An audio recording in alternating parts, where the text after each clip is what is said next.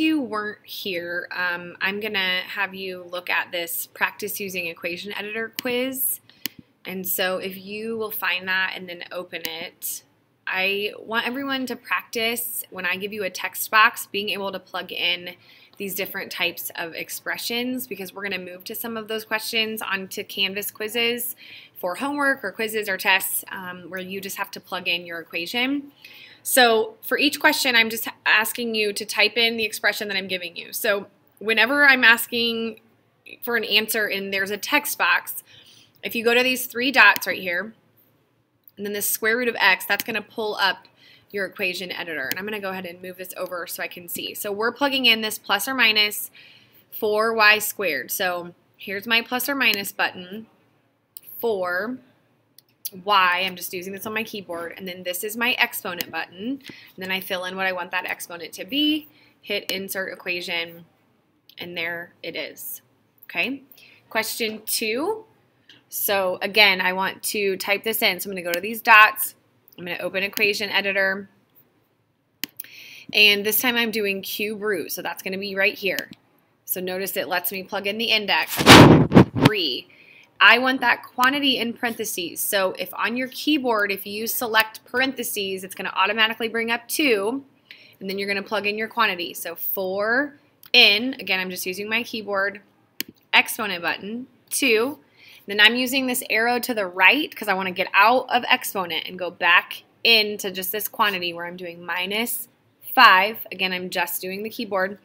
I'm doing the right arrow to go on the outside of those parentheses, and I want to make an exponent here of 2. And then I will insert.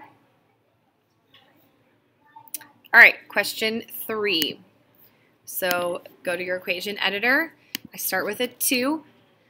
Now, absolute value bars, you can either use the straight up and down line on your computer. So that would be that. If you just hit that button, it's going to be that. Otherwise, hit shift and that button, and you're going to see absolute value bars come up. Or if you go over here to relationships, right here is an absolute value bar. And then we're doing a quantity, so I'm going to do parentheses. I just did that on my keyboard. X, go back to basic here. So x, exponent of 2, and then minus 3.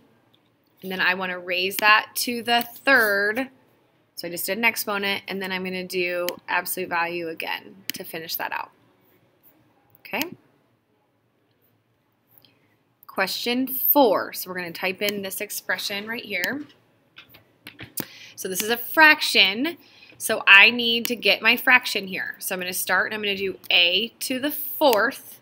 So that's going to look like this. Get out of the exponent thing. That's just square root, so that's here. And then ab. Then I can use my down arrow to go to the denominator, and that's b to the 3rd power.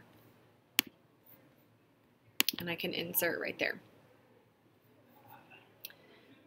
Question 5. So we're going to type in this one.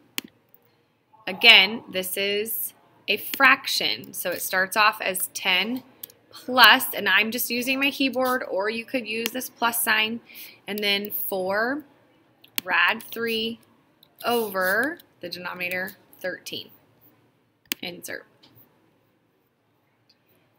All right, question 6. This is a fraction, and this is x to the 7/8. So we're going to do x, and then we want an exponent, and we want that exponent to be a fraction to the 7/8. And then my denominator is x. And the last one, we're going to plug in 2 here. So the first expression I'm plugging in, this is a fraction. So I'm doing this top one right here, 3x, and then minus 8x, that's raised, so that's an exponent, to the half. So I make a fraction, 1/2, and then plus 4, and then 9x minus 4. Okay, and I'm going to insert, and then what I'm going to do is I'm just going to hit return a couple times, and then I will do this next one. So the next one I want to type is this fraction. So 3x minus 8, this is square root x, and then plus 4 all over 9x minus 4. And then I can insert, and then I have both of those right there. If you have any questions about using your equation editor, let me know. Thanks.